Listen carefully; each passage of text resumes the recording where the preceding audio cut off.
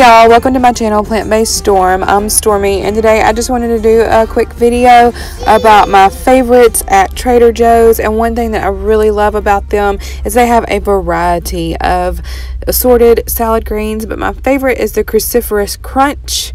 You can eat it raw, add it to soups, or add it as a sauteed side, and it is so delicious.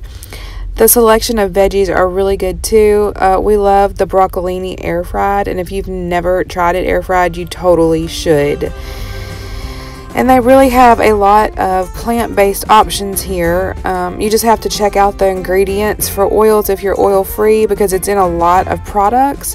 I was trying to find the eggplant hummus because it is so good. But I couldn't find it. If you come across it, it's not at this Trader Joe's. We happen to be in Birmingham, so we were out of state, but usually I can find it at the one in Texas, and I'm sure they have it at plenty other places too. So definitely pick that up. It's oil free and super delicious. Another great buy is bananas at only 19 cents each. So I like to buy a big bunch and I freeze the ones that don't get 8 because they got too ripe before I could get to them. And then we use them for baking or smoothies, which I really love to have that on hand. We also love the shelf-stable oat milk. It has got no added sugar and it's only 25 milligrams of sodium, so that's a big bonus. And the frozen section at Trader Joe's is my favorite, especially the roasted corn and the super sweet corn. I love to add the roasted corn to a bunch of different dishes, and it just gives it that extra oomph because of that roasted flavor. They've also got a huge selection of frozen veggies that are oil-free, and I love that so much, especially as a busy working mom. And I also love how they have the different veggies bagged up together, so it gives you a lot of variety and it makes it something nice to be able to change things up really quickly and easily. Also, I really like the frozen artichokes because they're great, and they barely have any sodium in them compared to the canned kind. And you can just use as many as you need instead of having to use the whole can.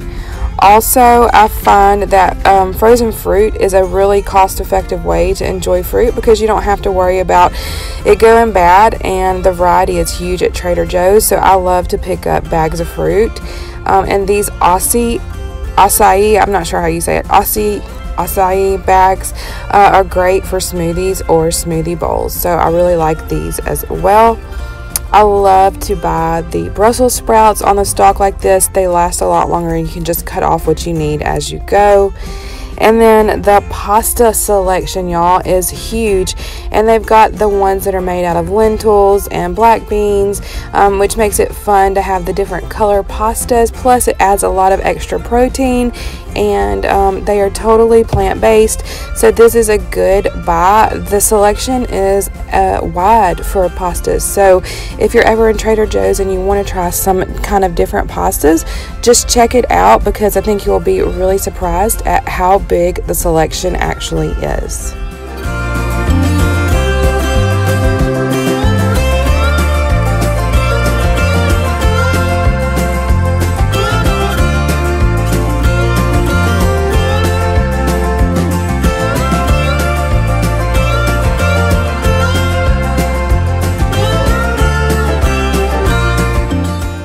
Their marinara sauce is excellent and it's fat-free, and I use it as a base, or I doctor it up and use it for a sauce. I like to put it in soups. It's super versatile. I highly recommend that as well. And then they have a big selection of different kinds of rice. I love to buy the rice here as well, and they have a bunch of different grains too. So I would suggest checking out a lot of the shelf-stable items that Trader Joe's carries because they have a very big selection as well. And then I just love the tahini to use it for different kinds of dressings and things like that, so I wanted to pick some of that up. And then the applesauce is a pretty good buy. I like to get that for baking. The other thing that I wanted to show you is that this might not be talked about as much, but Trader Joe's has a pretty big selection of spices, and I love to get some of their spices. This onion salt, I haven't had it before, so I'm going to try this out, but I have a lot of their other spices at home, and they are really good quality. If you've never tried the vegan chickenless seasoning, salt seasoning, it is really good too, and so is the mushroom umami. Very, very good.